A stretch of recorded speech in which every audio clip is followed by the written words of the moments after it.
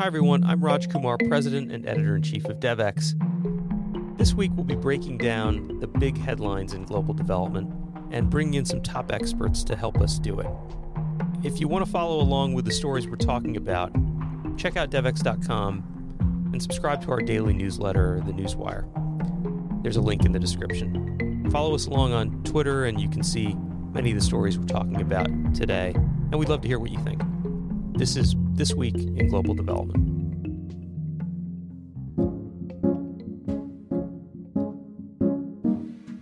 Hi, I'm Kate Warren, Executive Vice President and Executive Editor at Devex.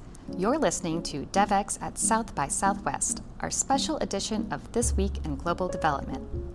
The annual South by Southwest conference in Austin, Texas, is known for its eclectic mix of innovators and policymakers. It's a unique place where film stars and artists commingle with tech entrepreneurs and social change makers to discover new ideas and spark inspiration. Increasingly, it's also become a hotspot for global development leaders looking to break out of the usual event circuit echo chamber. I'm here at South by to talk with leaders about ways that technology and innovation can supercharge the Sustainable Development Goals. Listen in for what's next in a range of sectors from food to health to climate and conflict, and how these advancements can reach the most vulnerable. While digital technologies have transformed healthcare in high-income countries, there's less awareness of the impacts of digital health in low-resource settings or in crisis zones. At South by Southwest, I met with two doctors turned social entrepreneurs who are focused on just that. Dr. Jerome Lee is co-founder of Health Tech Without Borders, a nonprofit organization leveraging digital technology to provide access to health resources in the context of humanitarian disasters.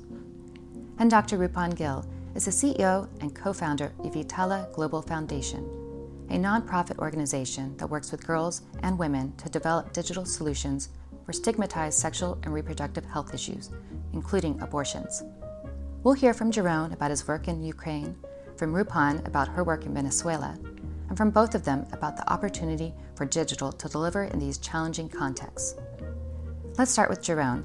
Outside of his work with Health Tech Without Borders, he's an associate professor at Harvard Medical School and the vice chief of critical care for the Division of Trauma, Emergency Surgery, Surgical Critical Care at Massachusetts General Hospital. I caught up with him after a panel he participated at here in South by on ways that telemedicine and chatbots are supporting humanitarian crises around the world, with a focus on Ukraine.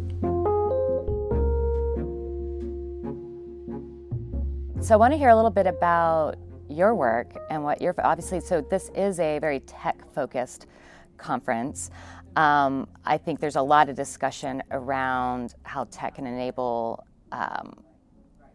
advancements in North America, but maybe a little less talking about how that can help advance the global south. And you mentioned you're here talking about Ukraine, but also the other contexts you work in. So what are some of the big issues you're focused on right now and some of the maybe exciting things you're working on health technologies? I think that it's very interesting because I think we're at this growth period.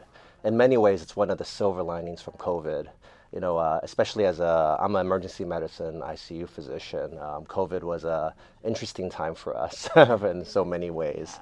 But what we saw was that telemed, digital health, technology really accelerated during the time of crisis in a way that I've never seen in the past. And we needed it, right? And I'll admit, I was one of those physicians that was like, telemed's kind of cool. I don't want anything to do with it before COVID. Yeah. And then I sort of saw how it scaled in crises. And so me and a few of my partners got together and we were like, maybe we can support Ukraine's effort with the start of the war with telemedicine. And so there was a call to action put out to the world to see if folks can support both on the tech side as well as on the volunteer side. And it was incredible what the world community came together around. Over 40 tech companies came forward and wanted to offer their tech pro bono. And then over 800 volunteers wanted to support clinicians, non-clinicians from over 20 countries. And personally, I was recruiting internally from my hospital system in Boston. And at one point, I had to stop recruiting because everyone wanted to join, of course, and support. And it was great to see, but it was also overwhelming to a degree, right? And so putting that all together, we ended up delivering over 62,000 consoles to Ukrainians within Ukraine by about November. And we did publish a lot of this to sort of immortalize our process for future efforts. And I could share that later if needed, and continue to sort of do that work with telemedicine. So as you think about scaling this, right, and how this could be adapted in other contexts, and even maybe not even in a crisis situation. I think crisis gets people rallied around a cause, but there's many places that have lack of access to healthcare that this could be deployed to. So how do you think about being able to scale this in other contexts? Yeah, and that's key, right? And I think Ukraine's unique, conflict's unique, of course, and there was a specific crisis need in Ukraine, and also over COVID when we did a lot of telemedicine. But sometimes I joke with my colleagues that we're offering Ukrainians better healthcare than a lot of Americans have in North America, just because of the access issues and access to even digital health. There's medical islands all across even just our nation, right? But I think we've moved beyond just Ukraine, and we're focused on like Cameroon and Africa. We have a commitment to action with the Clinton Global Initiative to try to set up a telemed system to better offer access to primary care for the climate-affected and conflict-affected refugees within Cameroon. But that's not an immediate crisis. It's an ongoing crisis, like you said, right?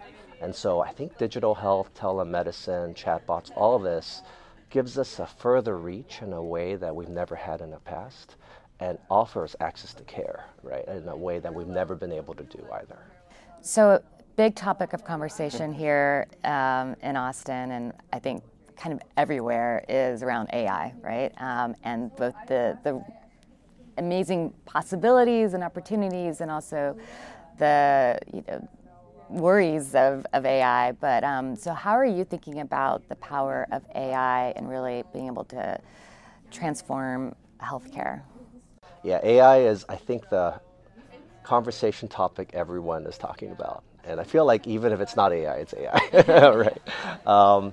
It's AI. So we did create a chatbot to support education around like putting on tourniquets, stop the bleed programs, and also a little more advanced program for clinicians on the front lines in Ukraine, teach them how to do, it's called tactical combat casualty care, all in a chatbot. It's funny, we built the chatbot. Everyone thinks it's AI-based, but it's not. It's artificial, but it's non-intelligent. It's really all tree logic. However, AI, I think, is the future, right? It can do so much in a way that we don't even understand yet, right? And we've seen the studies of how they're better at talking to patients than clinicians like myself. They just have the time and the patience in some ways. It's kind of funny. But I think even beyond that, I was just talking to one of our panelists who's a cancer physician, a cancer surgeon from South by Southwest. And we were talking about how using current diagnostic technologies for cancer and augmenting that with AI will just make it all better. It'll make it probably more sensitive, more specific, more personalized, and probably lower cost, right, with better access. And I think that's where it really adds value in the end. I think the other big part of AI is there's just different forms we can use, right? One is definitely on the diagnostic side for whether it's cancer or something else, but adding AI to all the new devices that are coming out with all this large data, it'll be amazing to see what we can do. So like another big example is even with COVID, right? How do we allocate beds to the right patients so that we have the best capacity and take care of the right patients in the right place, in the right time, right? And we try to do that with the systems we have, but I bet AI can look at these large data sets and even help us better move patients to the right centers or take care of them in a better way. But I don't know, I see a lot of great things, but I do worry too. So I want to talk a little bit about mental health programming and COVID.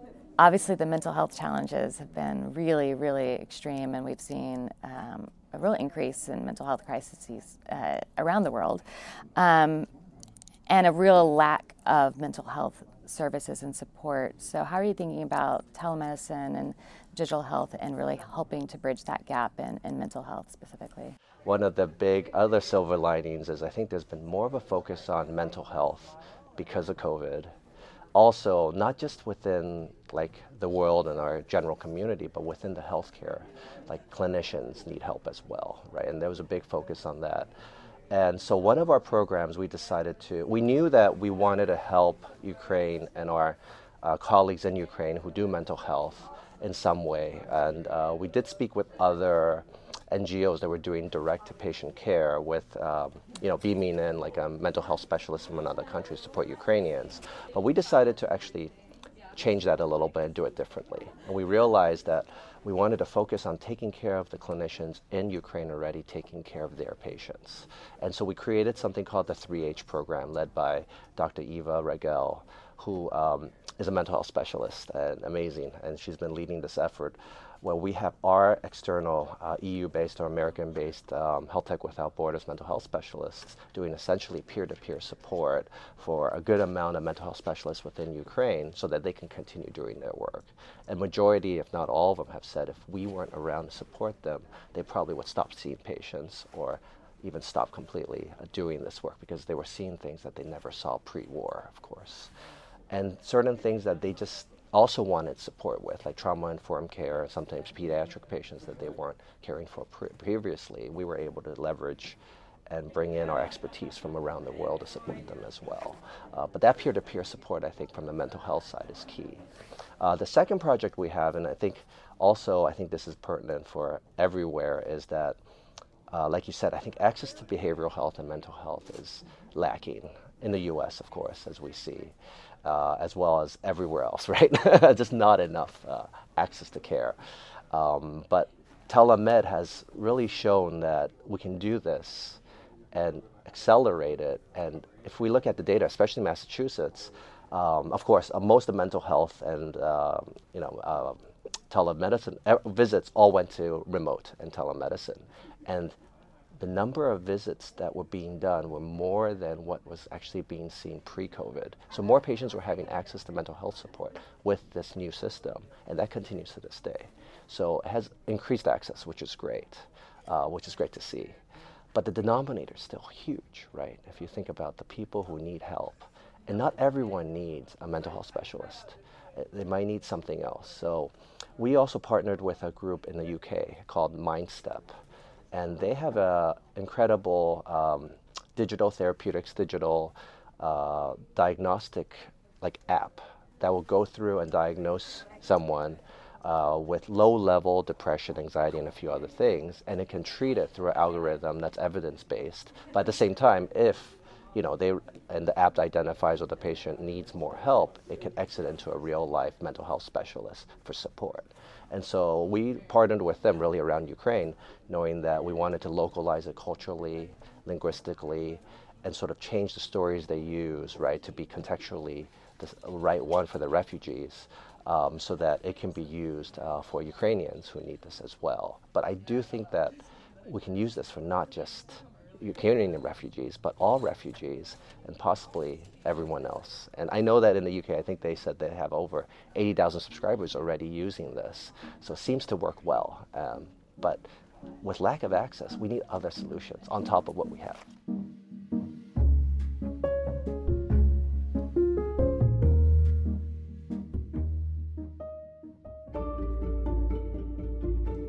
The world is facing a range of health threats, from an increase in disease outbreaks to the health impacts of climate change. I'm Jenny Ravelo, Senior Global Health Reporter for Devex. Every Thursday, we bring you exclusive news and insights on how the health sector is finding solutions to these challenges in our free weekly newsletter, Devex Checkup. Visit devex.com/newsletters to subscribe.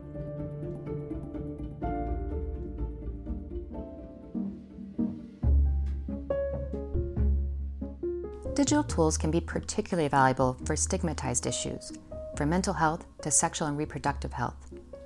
Vitala Global Foundation was one of the winners of the South by Southwest Innovation Showcase with its innovative digital abortion companion app, Contigo. The app launched in Venezuela in early 2022 amidst the country's humanitarian crisis, as well as legal restrictions on reproductive care. Vitala developed the app in collaboration with over 1,000 Venezuelan girls and women, as well as grassroots organizations. I spoke with Vitala co-founder and CEO, Dr. Roopan Gill, about Aya Contigo's impact in Venezuela and here in the U.S. Congratulations is in order because you did win last night. Maybe you can tell us a little bit more about Aya Contigo and the work that you're doing with that. Yeah, definitely. So I'm an obstetrician gynecologist. I usually try to say that first so people have a bit of context around my expertise and how close I am to the problem. So I'm an OBGYN, but I did extra training in family planning, complex family planning. So I'm an abortion provider as well. I'm Canadian. I've spent a lot of time working in global settings, particularly humanitarian settings. I was working for Doctors Without Borders. And at the time that I worked at both WHO and MSF, I had a lot of inspiration from seeing some of the things I really liked about the work, like those organizations, and then some of the challenges, especially around co-creating digital platforms or solutions that really center the user and the community. So our organization is called Vitala Global, and our flagship product is Aya Contigo.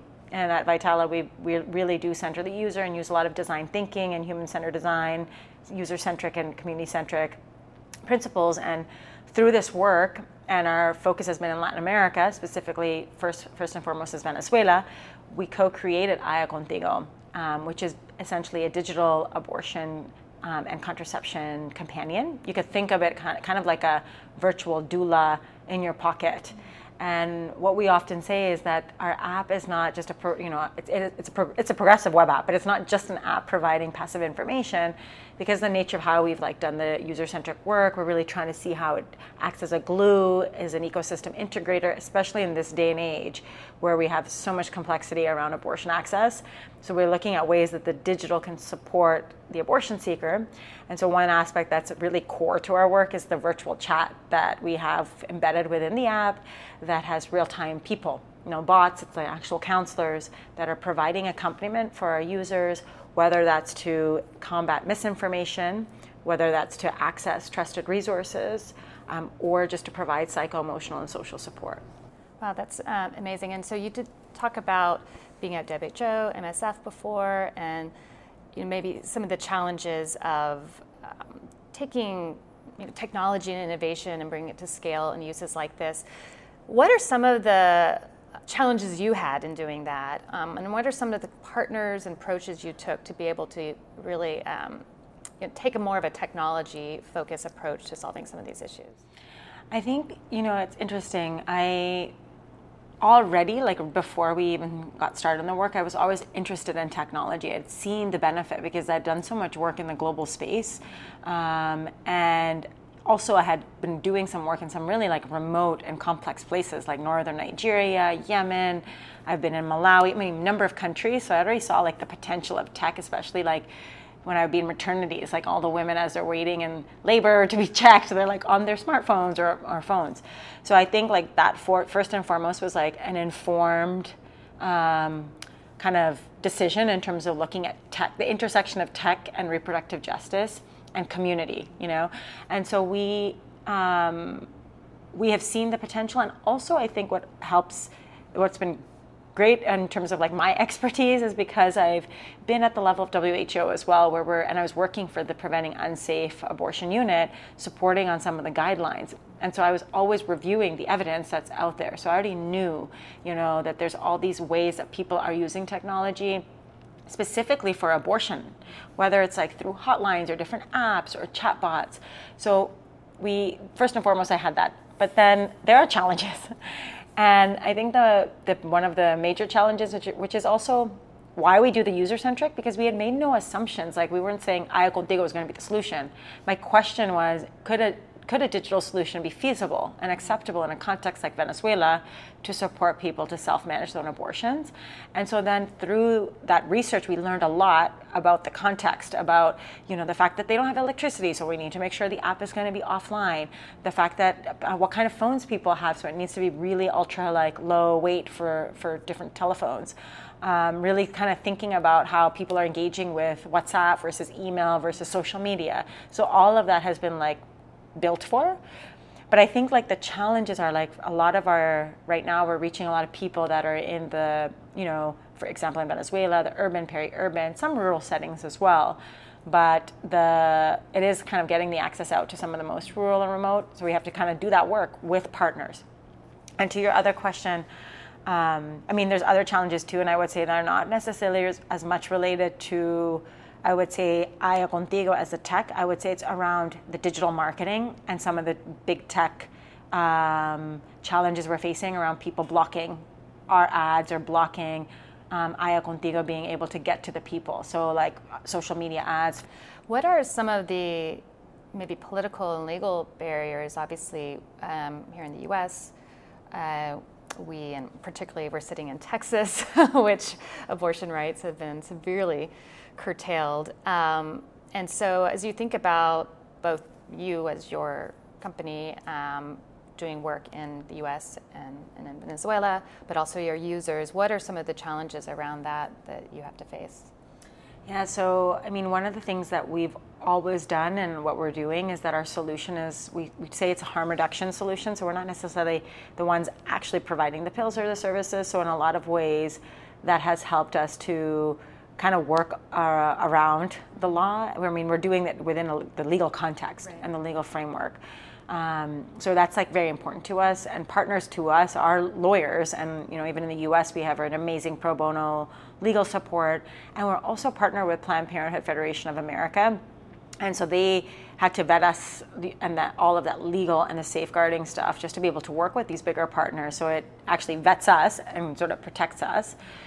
But because we use this harm reduction model, which is essentially saying that like people are going to do it, like that's what's happening. I mean, pills are getting into people's hands in all 50 states.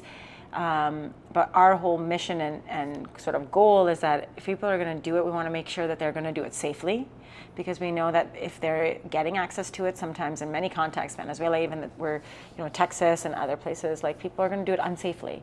So our whole premise is like, let's provide the information, the accompaniment and guidance.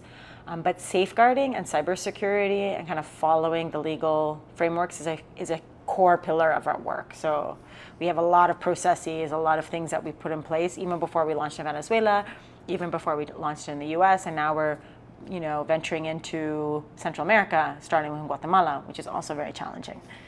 And what are some of the things you're excited about next, or what are some future opportunities, expansion plans? What are you looking to do next? I mean, it's been so fascinating being on this journey, because when we first started, it was like for Venezuela, like a country that's going through a crisis scenario, restrictive abortion laws. It started like a project, really, right?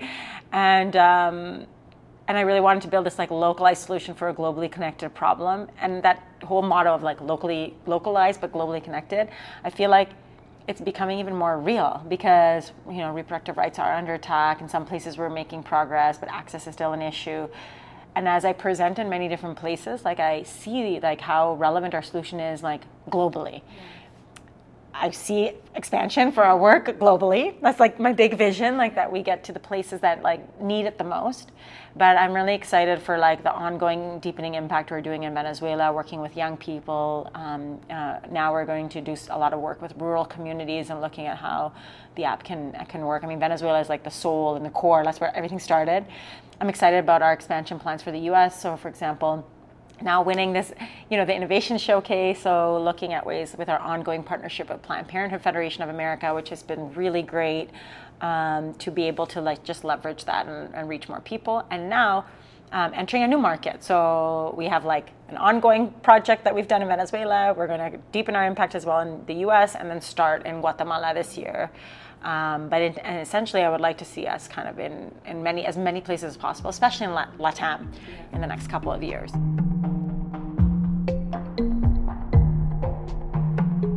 Thanks for listening to Devex at South by Southwest, a special edition of This Week in Global Development.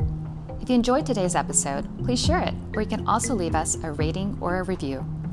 Make sure to subscribe on your favorite podcast streaming platform. If you want to share feedback on this episode or have any questions you'd like answered, we'd love to hear from you. Drop me a message on social media at Kate D. Warren, or send an email to podcast@devex.com. Devex at South by Southwest is a podcast from Devex.